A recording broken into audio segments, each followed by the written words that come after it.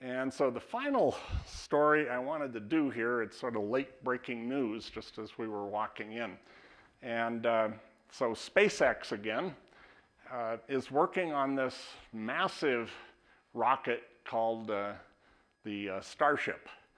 And this is designed to carry up to 100 people, or something like 120 tons into Earth orbit.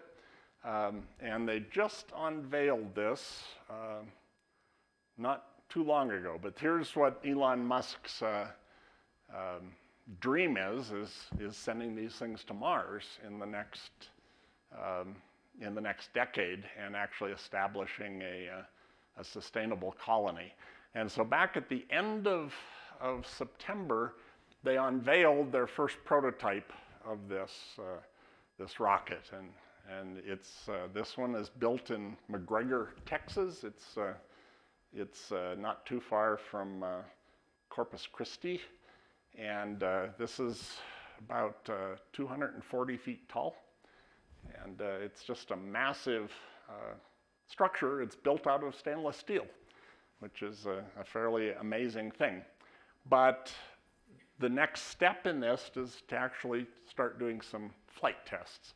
And the first test they want to do is to launch this up to about 20 kilometers and then land it vertically back at the launch site and keep doing this over and over to get the experience. And so today was the first time that they've actually gotten to the point of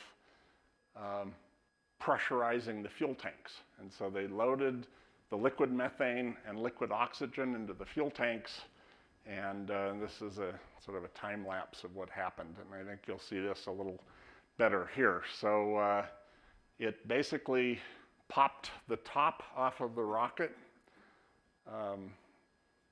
and vented all the liquid oxygen, and there it is now, and you can see it's certainly damaged on the end. The cap on the end, and I don't have it in this video, but it launched it several hundred feet into the air, and then it crashed down near the launch pad. But this is obviously not the desired outcome, but the reality is you have to test these things, and you learn, in most cases, a lot more by a test that doesn't work the way you expected it to than you do by everything goes well and you just sort of get complacent.